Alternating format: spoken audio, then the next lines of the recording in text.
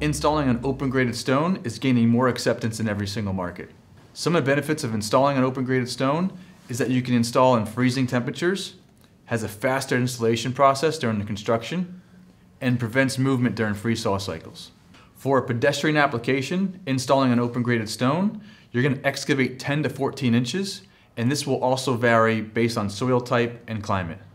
Making sure that you're excavating 6 inches past your final project width, and the slope of your subgrade should mirror your final elevation, making sure we control the water.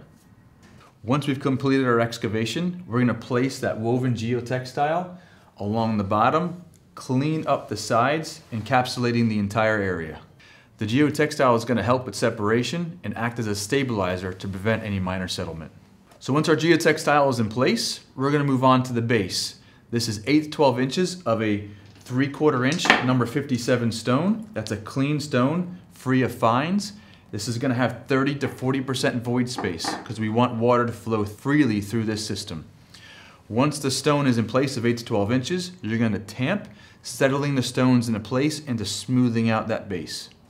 Once our base is in place, we're going to install a non-woven geotextile fabric. This prevents the bedding layer stone from migrating into the stone while still allowing water to flow through the system. Once our non-woven geotextile fabric is in place, we're going to move on to the bedding layer. This is a 1/4 inch clean stone, free of fines, 1 inch thick, using our 1 inch metal screed pole, not a PVC screed pole. This has flex to it. We don't want it to flex. If we use a flexible pipe for the bedding layer, we can get deviations in the final grade.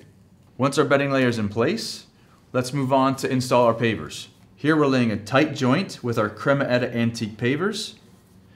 If you would like to make this a permeable application, all you have to do is open up that joint to a 3/8 to a 1/2 inch and install a 1/4 inch stone, same thing we have here, inside the joint, and fill the joints 3/4 full.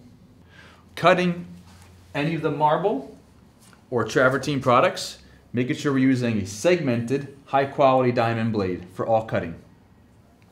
Once we've laid our pavers, we're going to lay our edge restraint. The edge restraint is a reinforced concrete edge using 1/4 inch rebar, tying each of those segments together, making sure we have one solid piece of rebar flowing through our edge restraint.